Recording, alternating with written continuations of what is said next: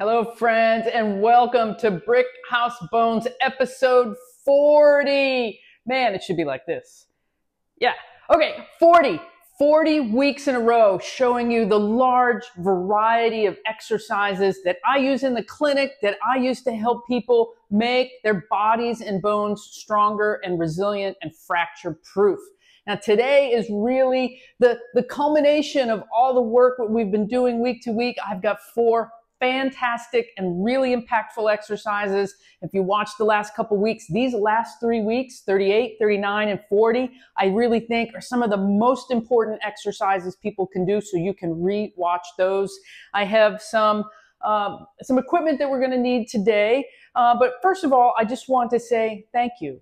Thank you for joining me on this journey. Thank you for watching. Thank you for commenting. We are making a small pivot to the Brick House Bones method, where I'm trying to make all of this information more clear, more precise, especially for beginners, where you can just touch the video, hit play, and know exactly what you're supposed to do. So I'm working on developing that. That's going to be coming next week. So with video 1 on the Brick House Bones method, if this is what you like, then stay tuned, subscribe, and make sure you get notified for that video. Today, before I tell you the 4 exercises, we are going to be using a foam roll, doing a wonderful, nice stretch for our posture. I do this in the clinic almost every single day. We will be using a small box to begin box jumps. If you're able to do jumps, this is where we're starting. We've been working on this through all these videos. Only do this if it is safe for you. And if you're not sure, check with your favorite PT or doctor before you start. But you can watch and see how we do it. We're also going to be doing thrusters, a total body movement that really builds strength and resistance. And another exercise that is imperative to keep your ability to get on and off the floor. And if you've lost that ability, then you need to watch this technique. And maybe if you practice, it will get better. Okay. Lastly, I want to thank supporters in your life, supporters in your world. None of these videos would be on YouTube. None of this information that I share would be available if I didn't have the complete support of my spouse. He encourages me, pushes me, and then selflessly shares our time together, allowing me to be here on weekends and evenings and days off so that I can film and record this stuff for you. You see a 10 or 15-minute video, you don't know how many hours it takes to produce that. And he never makes me feel bad about putting time into doing this for you. He's always, always supporting me. So if you appreciate Eric, is his name, say thanks, Eric, down below. Thanks for sharing, Lisa, with us.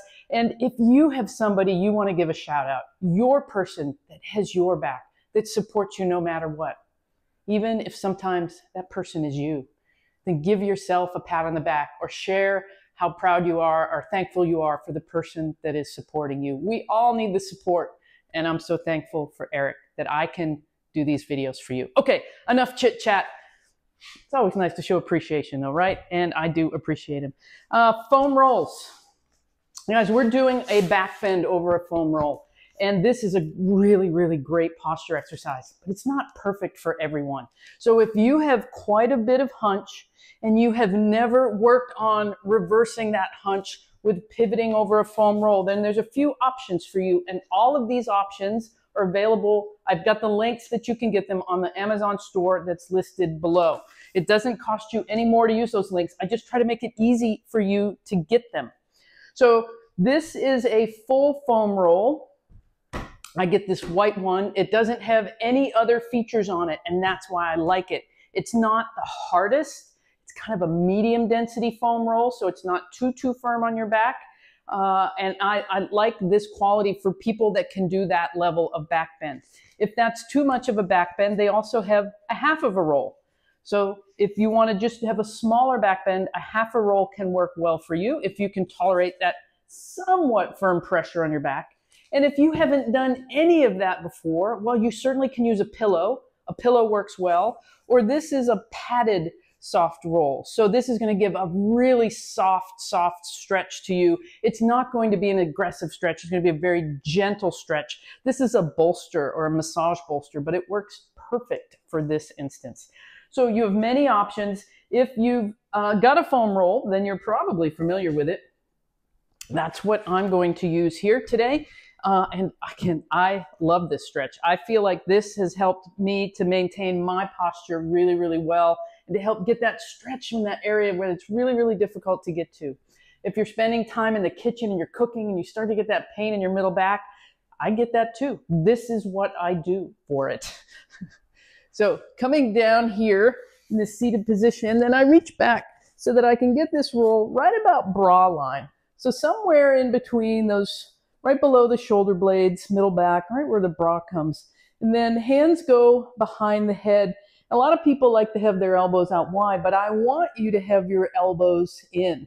So this will also get a nice stretch to the shoulders. And I'm supporting my head, so my head has support.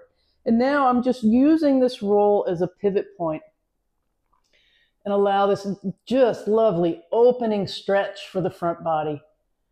And then come back down. Now again, you may have a lot of stiffness here. I see many, many people that are very stiff in this direction because they've never stretched this way. And this is kind of the opposite of how gravity works on our spine, that pushes us into that more hunched or rounded position. So you see I've done several back bends here and come up, and then I can move the roll slightly higher in my back and repeat that. Back and release. And you only go as far as feels good in your body. This feels good to me. It's not painful. It doesn't hurt. It feels like a really wonderful stretch or opening through the middle back. And maybe it feels better a little lower. Oh yeah, that feels great. So you can try a few different positions. Do not do this on your lumbar spine. It's only for your middle back, not your neck, not your lumbar spine. So right around the bra line, a little bit above it, a little bit below it. See how that feels. If that looks too intense for you, or you're not sure, check with your PT and see if that's a safe maneuver for you. All right, so foam roll back bends. Gosh, I feel taller already. Such a great mobilization for our thoracic spine. And then after we loosen that up, that's what I feel. I feel like I can stand a little taller. I feel like I'm a little more open versus, oh, it's so easy to get curved in here. And as I watch the videos that I do and see some of the work, I see that I still have some of that flexed posture through there. I can be taller. So yes, this is wonderful. Doing these videos is helpful for me as well. So that was our posture component. Now our balance component, and this is the one I'm using my balance pad as a knee pad. Makes my knees happier. This is the exercise that you need for getting on and off the floor, for maintaining that ability to always be able to get on and off the floor. And I know not everybody watching can kneel. If you've already lost the ability to kneel, any bit of practice that you can do kneeling on your bed, on a soft surface, on your ottoman, something really padded, practicing kneeling, even for just a few seconds at a time, may make a difference on your ability to get up and down from the floor should you end up there in the future. And for those of you that can still get up and down, but maybe it's a little difficult, this is what we need to practice. So I'm tall kneeling on both knees, one foot up, one foot back, other foot up, other foot back. So this is working both hip mobility and balance in kneeling. This is the position we want to get into in order to get up off the floor. But we have to have the mobility and the balance to get there first. To me, this is mobility that we need to practice for the rest of our life in order to be able to get in these positions and not make our world smaller. Smaller. When you can't get on and off the floor, on and off the ground, so much changes in how you interact with grandchildren, animals, gardening, perhaps things that you enjoyed that, gardening is a big one. But I see a lot of folks that have limited engagement in how they deal with grandkids that are on the ground and playing and they can't get there.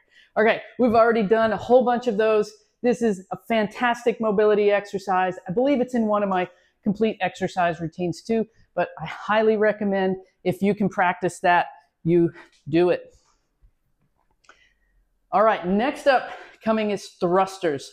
For thrusters, I'm using a kettlebell for my weights. You can use a dumbbell. I just like the way the kettlebell sits in the palm of my hand, right in front of my shoulder. It just stacks really nicely there. I feel like it lays better to me than just a dumbbell does. And then, so you can do this one weight only on one arm, or you can do both arms like I'm doing. So a thruster looks like this. So heart up, chest up, squat, tailbone down, power up. I did that very slowly, but we're using the legs to drive the weight overhead. If you're doing one arm, you would do it like this.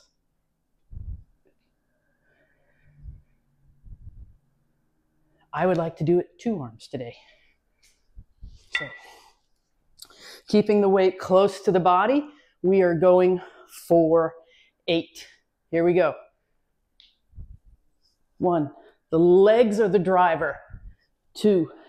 These are harder exercises. If you've been watching, you've seen that we've progressed a lot of the moves. 6, 7, 8. Excellent. Now, you could do that with no weight. You could do that with 1 or 2 pounds. You can do it with whatever works for you at this point in your exercise and treatment. This is what you can adjust. You can still work on the movement even though you're not moving a lot of weight. The movement will help build strength and mobilization. As you get stronger, you add more weight. A couple of water bottles or soup cans is a great place to start. Don't minimize that at all. It all counts. So I did 8 repetitions. We shoot for between that 6 and 12, 6 and 10 range because we want that kind of intensity to our movements. So 8 repetitions, working up to being able to do 3 sets of that exercise in an exercise session. So if you're working out one day in your week, it's Monday morning, you're doing thrusters in your workout. If you can work up to 3 sets of 8 repetitions, that would be a good goal to have. You don't need to do that every day. Twice a week would be the most you would do that one. Okay, lastly, we're going for box jumps. And if I didn't say on the back bends on the roll, you can do that every day. That's a nice posture exercise. Posture can be done every day, and that mobility exercise could also be done every day. At least a couple days a week, that would be a good routine. So we've done lots of variations of jumps and hops and skips, forward movements, sideward movements, power with the hands, power with the legs.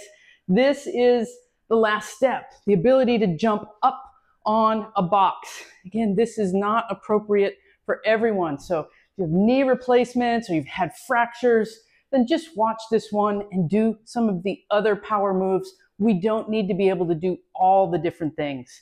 But if you're just trying to protect your bone health, build bone health, and you haven't had a fracture, and you've been practicing impact moves, and you want to get your jumps in, then this is the place to start.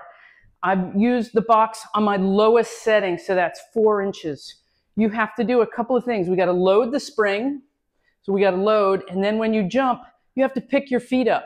You have to pick your feet up and move slightly forward, and you have to stick the landing. So we go load, knees come up, land. And I land deliberately. I land with a little bit of force, a little bit of noise. I don't land with a stiff or locked knee. My knees are bent. You can still absorb the force. You're still getting the impact and the benefit. Jump, step down. Jump, step down. If you're new to these, start with a low box. Don't start high. Gradually increase it. Going for 10 right here. 1, 2, 3, 4,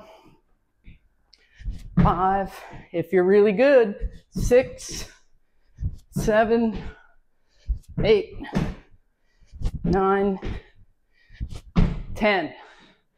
Okay. Thank you so much for joining me on this journey.